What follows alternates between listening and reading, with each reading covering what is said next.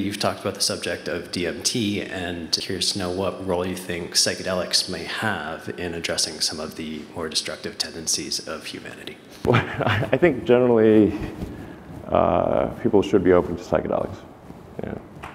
Yeah. Hey, I'm Stephen and this is Solving the Money Problem. If you're new, welcome. If you're not, welcome back. So, as you heard in the introduction there, Elon Musk has said that he generally believes that people should be open to psychedelics. I'm so incredibly shocked and surprised. I never expected this day would come. I'm just trolling you guys. I knew this day would come. The very first video I posted on this channel was entitled Elon Musk's Psychedelic Secret. This was no accident. I'll put a card in the corner for those of you who haven't seen this video. It's a pretty short watch. It runs in at 4 minutes and 20 seconds.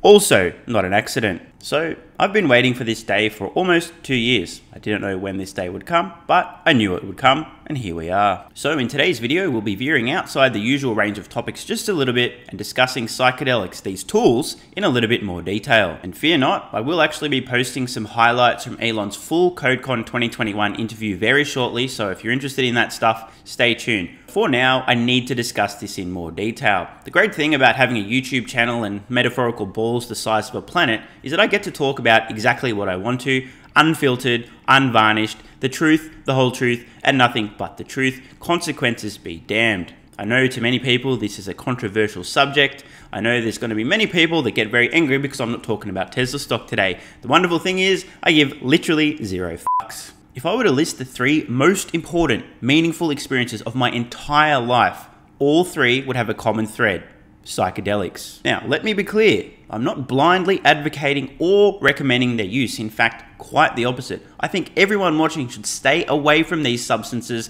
these tools, unless they are extremely curious, do an enormous amount of homework, and at some point in time, using their own brain, using their own reasoning faculties, decide, you know what? I think I'm ready. This is something for me. They are not for everyone. In fact, I don't think they are for most people, but as Elon Musk said, and I'm in complete agreement, I think everyone should be open to psychedelics. I'm a very big fan of thinking for oneself, doing one's own homework, drawing one's own conclusions, and then acting accordingly. If you don't think for yourself, if you're a bit of a sheep, you like to be told what to think, believe, and do, you may be prone to inheriting some beliefs that may not actually be grounded in reality. You might have blanket opinions about subjects you know literally nothing about.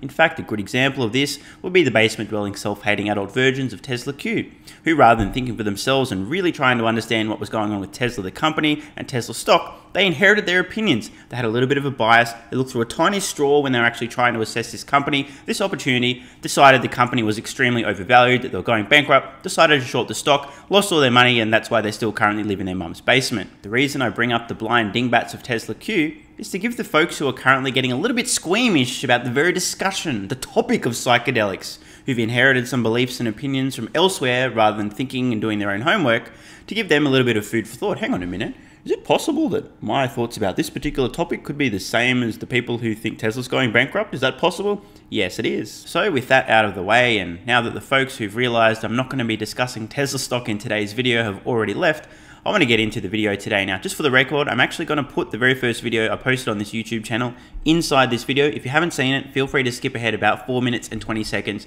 For those of you who were too lazy to click the card earlier, I do think it's worth understanding to give you guys and girls some context, because like I said, this was the very first video I posted on this YouTube channel. That wasn't an accident. There was a reason. I knew this day would come. Now we're here, so let's rewind the clock almost 2 years to see what I had to say about Elon Musk and psychedelics in late 2019. The billionaires I know, almost without exception, use hallucinogens on a regular basis. And it's still tripping me out. I mean, I'm tripping bulls here. Next question in the room. You know what could help that? What? Mushrooms. Mushrooms. Don't you think? They're delicious. Yeah, right? Yeah. They're good for you, too. Yeah. All of them.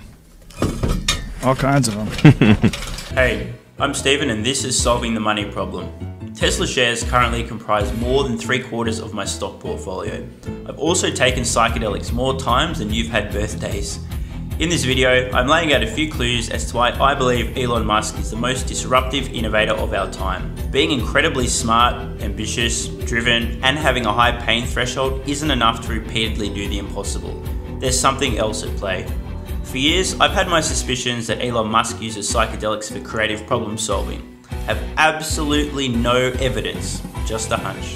With that said, let's look at some of the clues. Maybe you'll draw the same conclusions that I have, perhaps not. Elon Musk has been a regular attendee of the Burning Man festival since the early 2000s and has stated that, quote, Burning Man is Silicon Valley. If you don't know what happens at Burning Man, well, Google it. The answer may involve letters such as LSD, MDMA, DMT, THC. Solar City has a Burning Man origin story as well. And of course, the Musk Foundation donated $10,000 towards the construction of art at Burning Man Festival. Isn't that interesting? At the time of the infamous 420 tweet, Musk's girlfriend Grimes, a performer, had a guest over, a sociopath named Azalea Banks, who's been known to talk shit and lie about people like it's her job. Even so, let's see what she had to say to her Instagram followers in the wake of the infamous tweet.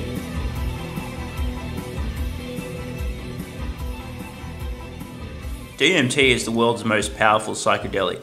I've smoked it and been blasted into other dimensions, and I've drank it in an ayahuasca brew and had transformative insights. For most people who've ever smoked DMT, this tweet should be intuitive and self-explanatory.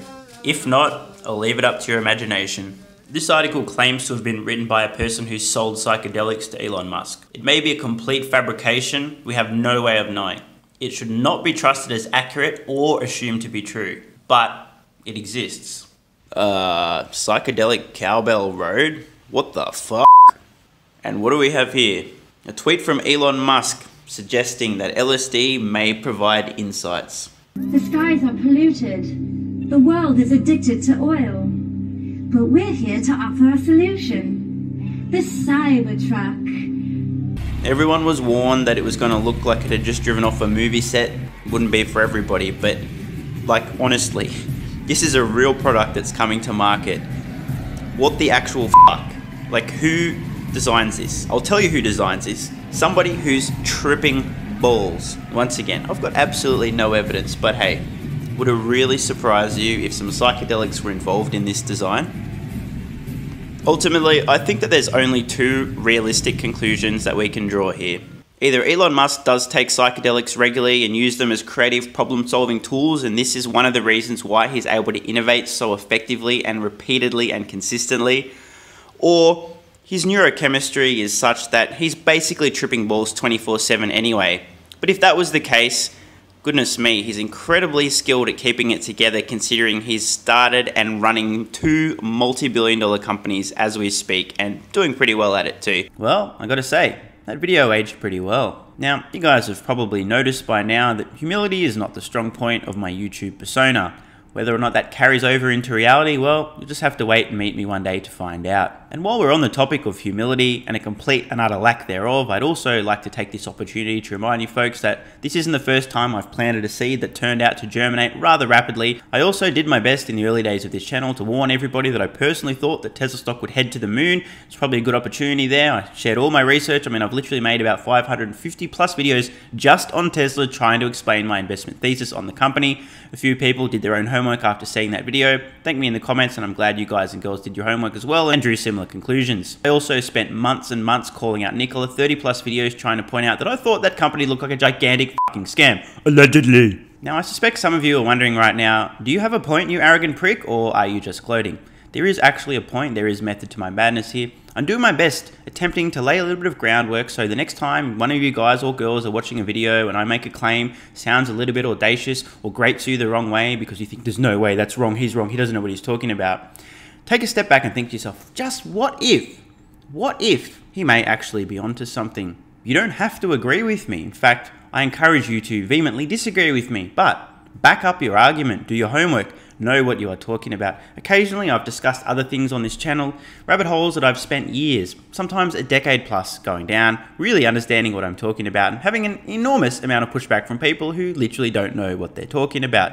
Please don't be that person. Again, you don't have to agree with me, but really make sure that your arguments are on solid ground. And now with that gigantic deviation out of the way, it's time to get into the crux of this video. My thoughts and my personal experiences with psychedelic. So let's get into it. If you love crypto, stocks, and free stuff, or just want to help out the channel, check out these great offers. BlockFi are launching the world's first Bitcoin rewards credit card. People in the US can earn 1.5% Bitcoin back on every purchase with no annual fee using the BlockFi Bitcoin rewards credit card. Check out the link in the description. And for a limited time, you can get up to $250 in crypto bonuses when funding a new account on BlockFi, where you can use cryptocurrency to earn interest, borrow cash, and buy or sell crypto. If you want your free crypto, use the link in the description. And if you'd like up to 2 free stocks, check out the link in the description to WeBull. If you open a new account, you'll get 1 free stock valued up to $300 just for opening an account. And if you make an initial deposit of $5 or more, you'll get a second free stock valued up to $2,000. Seriously. Free stocks? Yes, please. And finally, if you're in Australia, the UK, or New Zealand, you can get a free stock with stake, also linked in the description. Thanks so much for your support, guys. Let's get back to it. So, surprise, we're actually going to be talking about Tesla stock. Seems a little bit weird. I thought you were talking about psychedelics. Well, there is a common thread. In fact, there is a very strong connection. See, from 2012 to 2014, from the release of the Model S, I actually spent many weekends hanging out with my friend Lucy. If you're not sure what I'm referring to, do some Googling. I'm not going to hold your hand through this one. Anyway, Lucy and I did a little bit of thinking about Tesla, the investment opportunity. And I just want to be clear here. These were meticulously planned out trips. My whole goal, my sole purpose, think about Tesla. Yes, I literally meticulously planned out, you know what? I'm going to take this, I'm going to gain a new perspective, I'm going to think about Tesla, the investment opportunity, the company, electric vehicles, blah, blah, blah, blah, blah. Now, it's my personal experience that psychedelics tend to give me a new perspective, the ability to look at a problem, an idea, etc. from multiple new angles that I cannot seem to access in my normal conscious state. You may be different. You may be able to access these different viewpoints and these different perspectives and see things from a dozen different angles that I don't seem to be able to access without the assistance of these tools. Had I not carved out these weekends and spent the time looking at Tesla from every conceivable angle, trying to get out of my usual headspace, try to see things from a new perspective, I may never have recognized the investment opportunity. If I'm being honest, I suspect I probably would have figured it out at some point in time, but nowhere near as soon, nowhere near as early as I did. Now, I said earlier that the 3 most meaningful experiences of my entire life involved altered states of consciousness. I'm not going to go into great detail about these experiences. I've done this on Patreon. If you're not on my Patreon, I'll put a card in the corner. Sign up, have a search for the tag Psychedelics, and you'll be able to hear all about these extremely important experiences. Suffice to say, they transform me completely as a human being for the better. So much so, in fact, that for the better part of the last decade, the sole beneficiary, excluding little bits here and there, in terms of my philanthropic contributions, my donations to charity, has been MAPS.org, the Multidisciplinary Association for Psychedelic Studies. And MAPS is also the primary beneficiary of my will. Sorry if any of my family members happen to be watching. Rip you. The reason that I've been single-mindedly channeling all of my resources in this one direction is because I believe that psychedelics used in a therapeutic setting have the potential to reduce or end suffering for literally hundreds of millions of people. MAPS and others have done extensive research, including clinical trials, using these tools to help people with treatment-resistant depression, addiction, PTSD, and more. The efficacy demonstrated in these trials is truly stunning. But this is a topic for another day. So it's time for a quick story which is highly relevant to today's discussion. In 2018, early in the year, I decided to retire, aka take a sabbatical and figure out where to from here. I had enough recurring income and assets in real estate that I didn't need to work again for the rest of my life. This was for a lean fire, right? A very basic retirement. I had all my basic needs covered.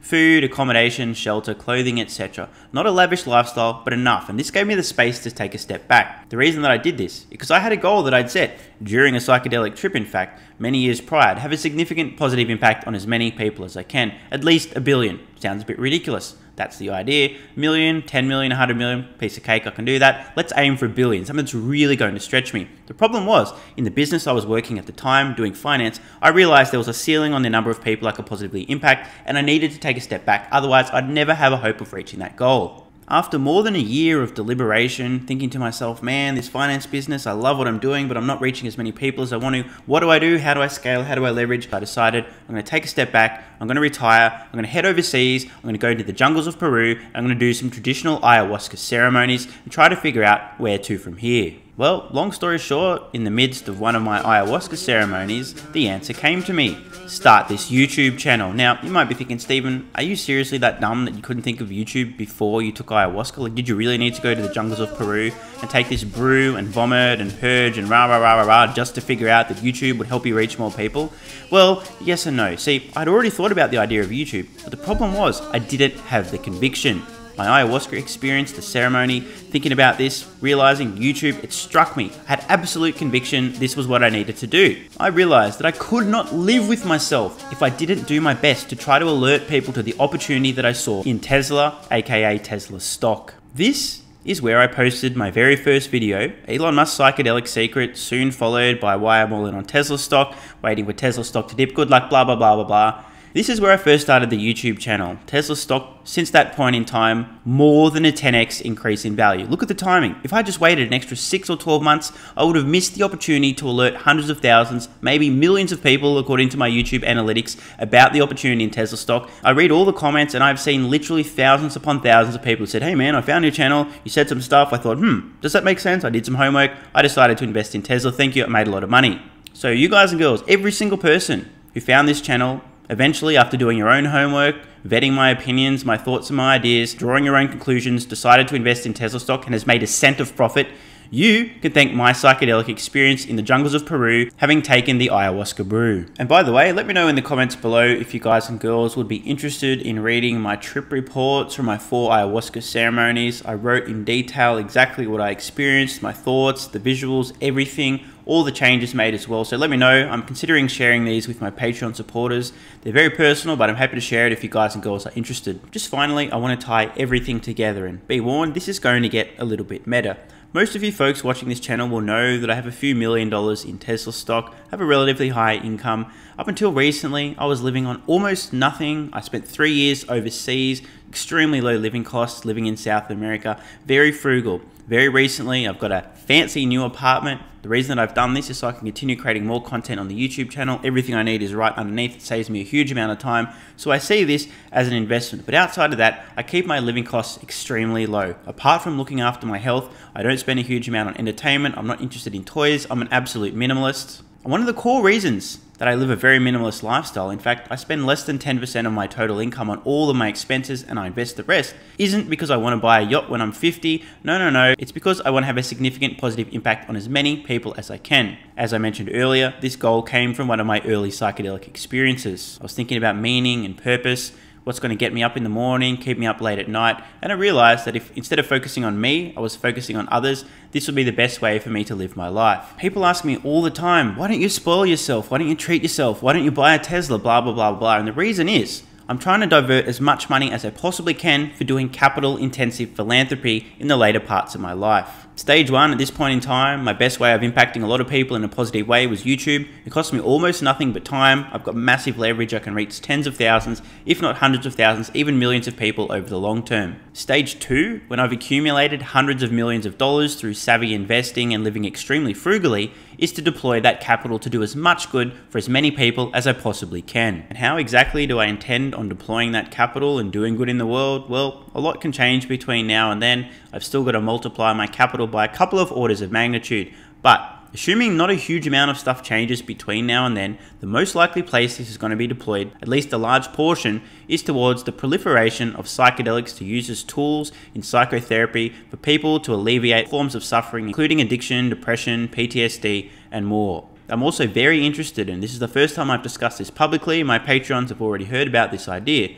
I'm very interested in potentially funding research, artificial intelligence, deep learning, applying neural networks to developing new substances, new psychedelics with new potential for reducing or eliminating suffering in millions, tens of millions, hundreds of millions, maybe even billions of people. And I also believe there's great potential for these being used for people for personal development, people who aren't necessarily suffering from addiction, depression, treatment-resistant disorders. Instead, people who just want to expand the scope and scale of their consciousness, do a little bit of introspective work, and ultimately try to become better people. There is absolutely no question that in my personal experience, I am a much better person, a much better human being for having had my psychedelic experiences. Once again, I want to reiterate, these are not for everyone. I'm just sharing my personal experience.